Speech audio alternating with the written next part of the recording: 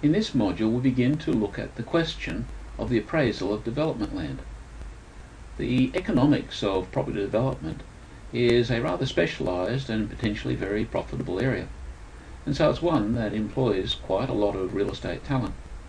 As a property economist, it's important for you to have a good understanding of the mechanics of property development and the development questions that arise along with it. In this module we'll be going through the basic economics of property development, and we'll also be getting you to work through another self-correcting exercise, this time a development feasibility exercise. The important calculation in the development process is actually the estimation of value of the undeveloped land which is going to be developed.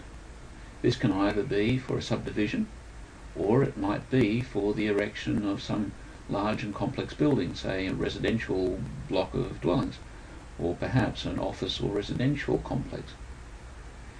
Regardless of what the development is, the important thing for the property economist to be aware of is that the land underneath the development will be acquired not for its value in its old land use, but rather for its value in connection with the land use that the developer is about to produce. This means we're necessarily looking at a new highest and best use, one which is only released or enabled, if you like, as a result of the development process. From the landowner's point of view, while they are aware that the land is potentially able to be used for this land use or that land use, usually as a result of the existing planning legislation, because they haven't actually utilised that opportunity, their land is still lying dormant and enjoying the productivity of its old land use. The question becomes, who owns the value uplift as a result of the new land use, and how can it be captured most effectively by those parties who have the legal right to be able to do it? This is really the underlying question in the whole development equation. The nature of property rights is such that the owner at the time of the change of land use, certainly the realisation of the new land use, is the person who has the legal right to enjoy the value uplift that comes from that new highest and best use, even if that person doesn't personally be involved in using the property in that higher way.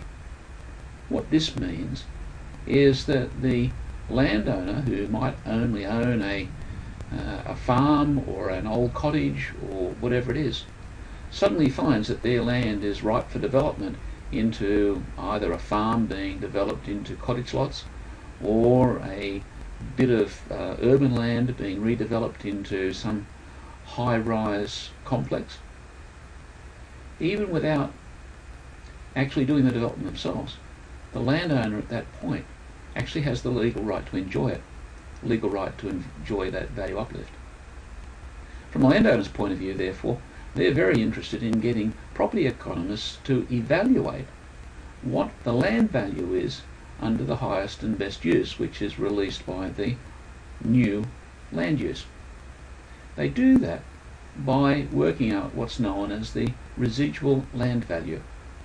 The residual land value is estimated by subtracting from the eventual property value, that's the total value of the finished development, subtracting from that the costs of development, including the costs of finance and a reasonable rate of return to the developer. This simple equation, realisation, the end value of the development, minus all of the costs of development, including finance, profit and risk to the developer, means that the residual land value is exactly what it says, a residual. The land value is what pops out of the equation after you subtract the reasonable business costs involved in doing the construction of the development from the eventual value. The residual, it all goes into the existing landowner's pocket, regardless of what input the existing landowner has into the realisation of that new and higher land use. Let's look now at the steps in the Turner model exercise.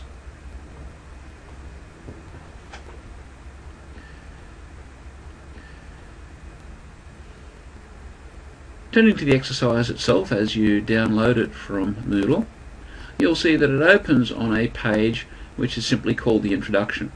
If you read through the introduction, it goes through the steps that you must follow in order to build your own model. And as we go through the succeeding work pages, what we'll be doing is producing a very serviceable model that later on we'll discover gives surprisingly useful results and can be augmented to include all sorts of extra complication and so on. So this model is one that you can quite happily expect to be able to use in your professional lives into the future, unless you want to go to the complexity and detail of a package such as the Estate Master DF model. The introduction basically goes over what you're about to do, and you'll notice that there are a number of notes down the side here. Similar to the other self-correcting exercises, the data is shown in blue and the equations eventually will be written in black.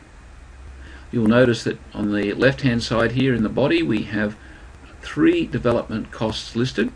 Each of the development costs has space for the finance costs, the interest costs pertinent to that particular development cost. So they form a set of inputs. Let's go through the basic data to begin with. First of all, this is a fairly simple model, although it can give, as I say, very good results, and testing on this model shows that it comes in typically between about 2, 3, maybe up to 5% compared to, say, a completely comprehensive model such as Estate Master.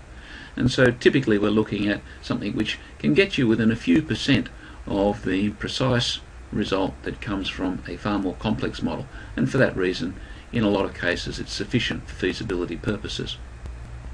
The data we're looking at is the total development period, in months in this case.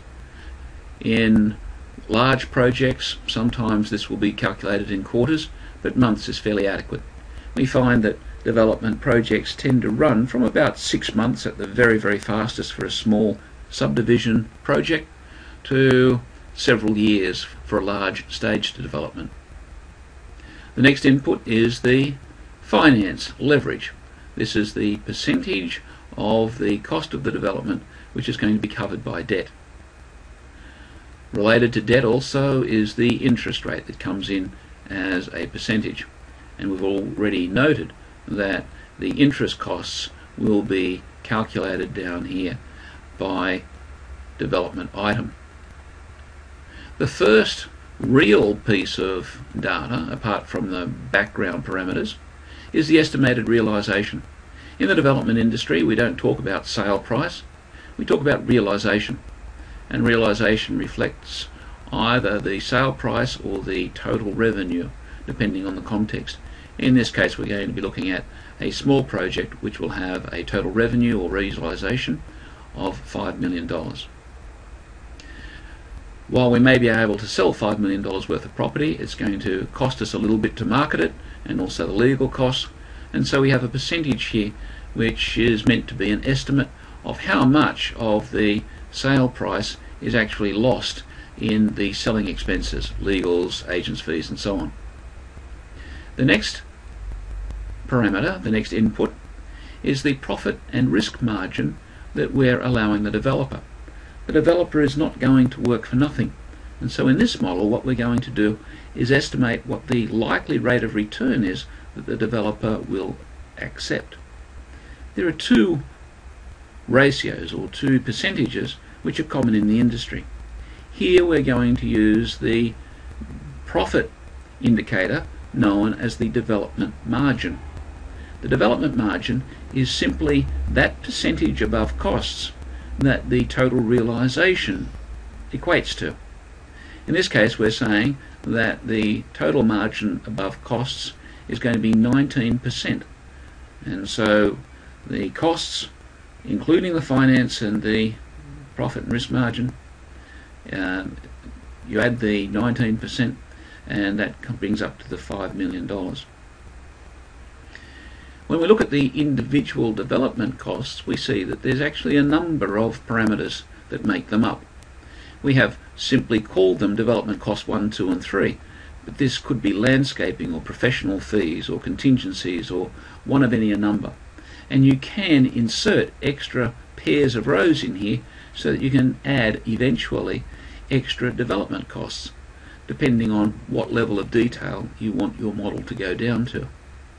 The second parameter for each development cost is related to the timing of when that development cost is going to be effective.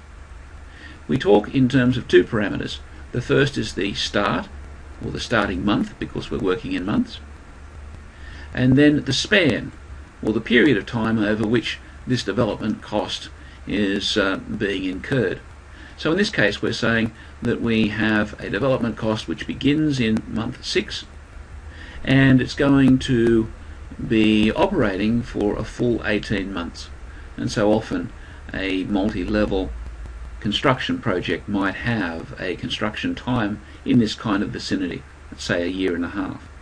Some larger ones will certainly be longer than that, and as I mentioned earlier, for staged developments the span can be quite complex and long. However, this is a fairly simple, probably a single building, maybe a block of villas or something. Starts 6 months after acquisition, after the beginning of the project, and it runs for 18 months. And the cost there is $1.2 million.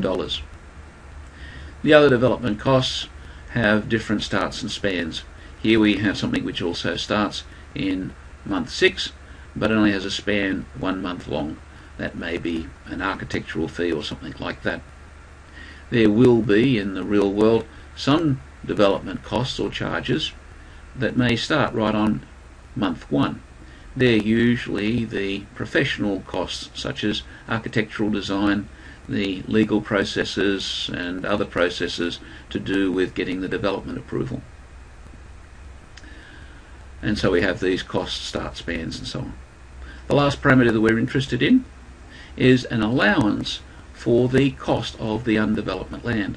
Again, this would represent agents' fees and legal fees associated with the acquisition of the land, because the amount of money that we're willing to pay, which is the residual land value, known as the RLV, will be that amount which is left from the $5 million after all of these costs are all calculated and deducted, and that includes the land acquisition costs.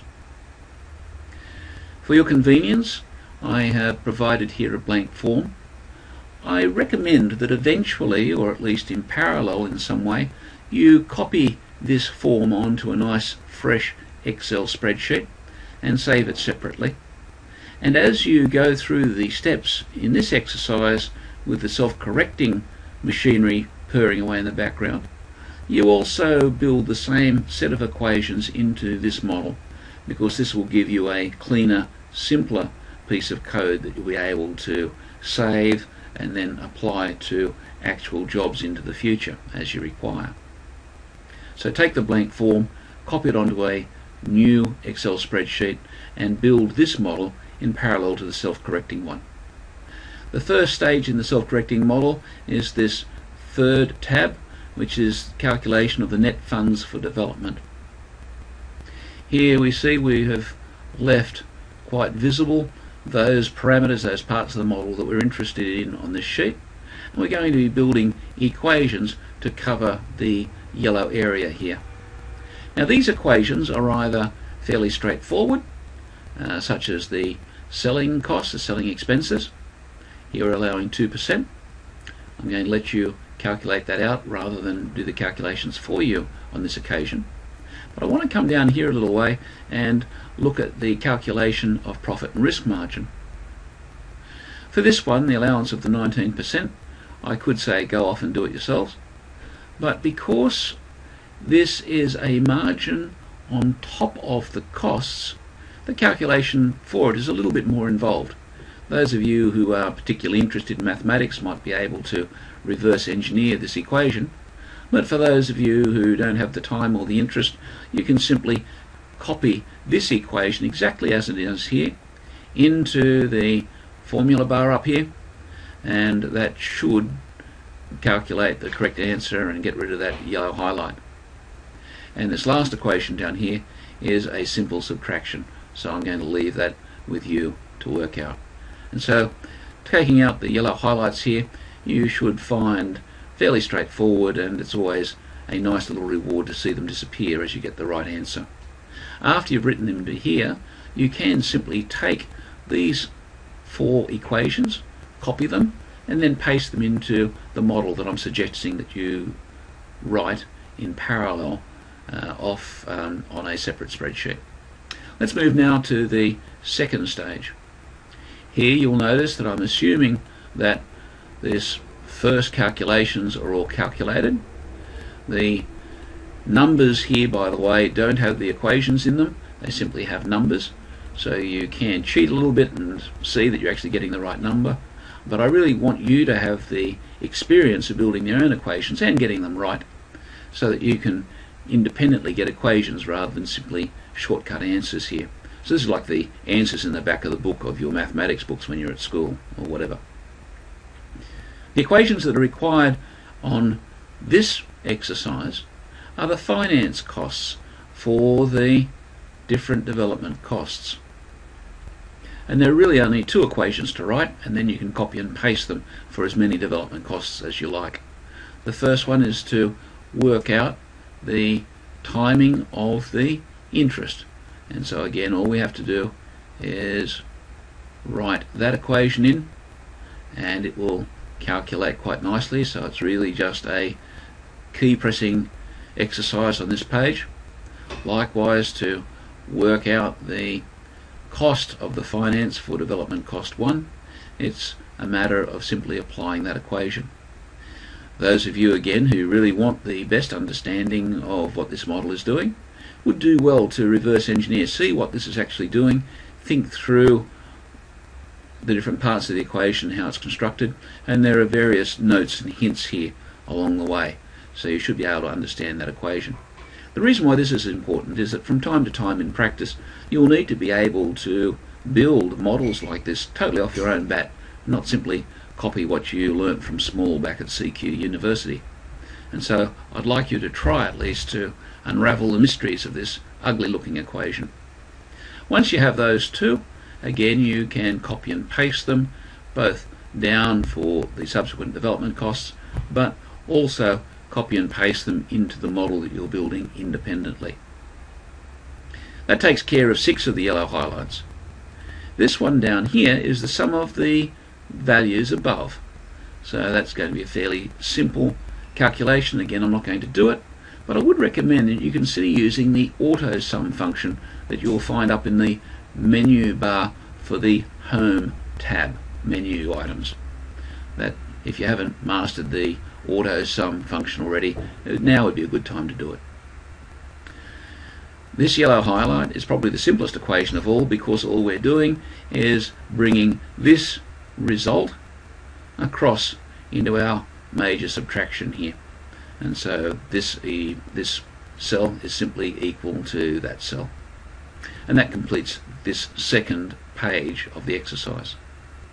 The third page is where we get the final calculations done, and again we've got some fairly ugly looking equations that I do invite you to try and work through, and that's why we've put both the equations in so you can simply write them into the formula bar, but as well as that we're also giving you some hints. So there are 3 equations.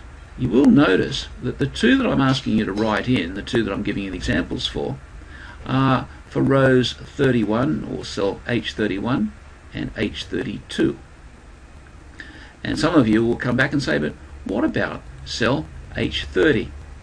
Well, it turns out that the mathematical derivation of H30 is very complicated if you do it straight from the numbers that are filtering through from above, and of course the 24 months. However, it's very easy, well, comparatively easy. Some of you will probably say this equation is ugly enough to scare anybody, but that is a far easier equation than the one above it if you try and do it directly. And so I'm suggesting that you calculate H31 and then simply work out H30 as the simple difference between this figure in H28 and the rather ugly looking equation that you've written in H31. So that's just a simple subtraction. The last equation to write is the allowance for land acquisition costs, and we have the equation here. Again, try and work out why that equation works and why it's more complicated than you might otherwise have expected. But if you put that in, you should have no trouble solving the last part of this problem. And lastly, the residual land value is simply what you have when you subtract from the gross land cost the land acquisition costs. On the last page here, there is the opportunity to test your results with some different data, and that completes the exercise. As I say, this is a very useful exercise. You will be wanting to use it in a number of different situations. It's a nice simple model that can make you a lot of money in the development industry, unless you want to go the full deal and get something like the estate master model, which costs considerably more than building your own little Turner model. I hope you find this exercise useful, and for those of you who do take the extra trouble to build your own model and also to reverse engineer those ugly looking equations, you will find it very satisfying in terms of how well it equips you for your professional future.